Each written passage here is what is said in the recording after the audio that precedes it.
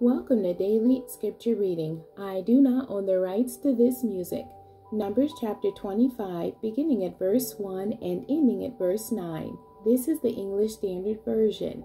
Baal worship at Peor. While Israel lived in Shittim, the people began to whore with the daughters of Moab. These invited the people to the sacrifices of their gods. And the people ate and bowed down to their gods. So Israel yoked himself to Baal of Peor, and the anger of the Lord was kindled against Israel. And the Lord said to Moses, "Take all the chiefs of the people and hang them in the sun before the Lord, that the fierce anger of the Lord may turn away from Israel."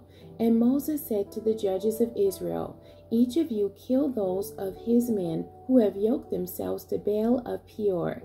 And behold, one of the people of Israel came and brought a Midianite woman to his family, in the sight of Moses and in the sight of the whole congregation of the people of Israel, while they were weeping in the entrance of the tent of meeting.